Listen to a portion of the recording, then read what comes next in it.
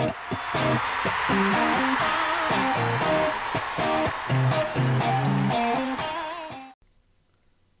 everyone, Graham Peterson here from Live365, and in this presentation we will be using Studio365-Loader to upload multiple files to our online storage locker.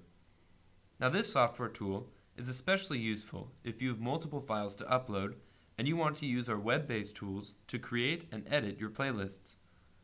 So first, you will need to download a copy of Studio365-Loader from the Live365 website.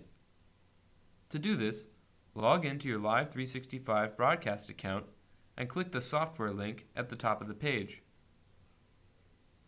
This will take you to the software section of our page where you may download our broadcast tools. Click on the Studio365-Loader link to be taken to the download page. Once on this page, click Download Now and follow the directions. Once your download and installation is complete, open Studio365-Loader and log in with your Live365 username and password. At this point, your station information should be imported to the Loader tool. However, we advise that you double-check the target bitrate to make sure that your tracks will be encoded correctly.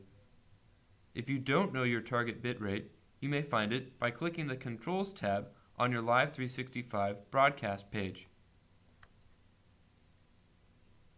To select tracks to upload, go to the top of the loader and select the appropriate file from your hard drive. Then, select the tracks that you would like to upload.